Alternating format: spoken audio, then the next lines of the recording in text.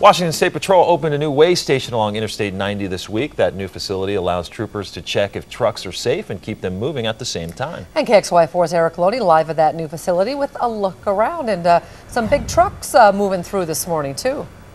Yeah, it's just starting to pick up here at the weigh station. We're actually standing on one of the scales. This building has one on each side, so they can get trucks moving through here really quickly. Don't even have to stop. We're joined with Trooper Troy Briggs from the State Patrol. And Troop, does every truck have to come through the weigh station when they're coming into Washington? Actually, yes, they do.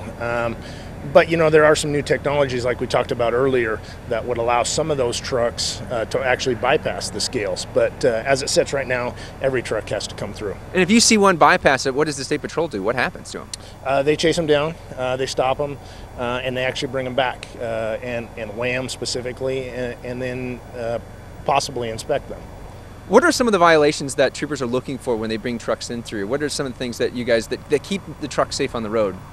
Well, obviously, we talked earlier about, brake issues. So, obviously with a rig that's, 80,000 pounds, having brakes that are adjusted properly is an important thing.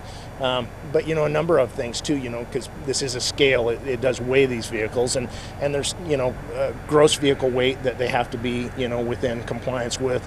Plus, other things like axle weight, per tire based on tire size, stuff like that. Now, you have the weigh station here. There's also a brand new building, much larger facility than the old one just down the road. What do you do out there? What's that for? Yeah, actually, at our old facility, we didn't even have an inspection bay like this, and this is the new inspection bay. And what this does, this allows these commercial vehicle officers to inspect commercial motor vehicles anytime, 365 days a year, even if there's snow. They pull them through here.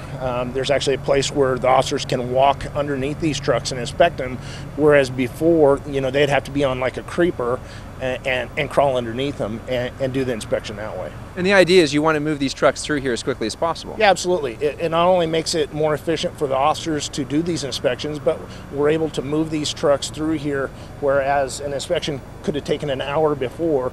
They can make it take 20 minutes before. So, not only is it more efficient for our enforcement officers here, but it's also more efficient and effective for, the drivers of the commercial motor vehicles to get them in here and get them out here very quickly. All right. Troy, thanks very, very much. We're going to keep talking about the new weigh station, telling you about it. Also going to tell you in the next half hour about what's going to happen to the old one. That story coming up.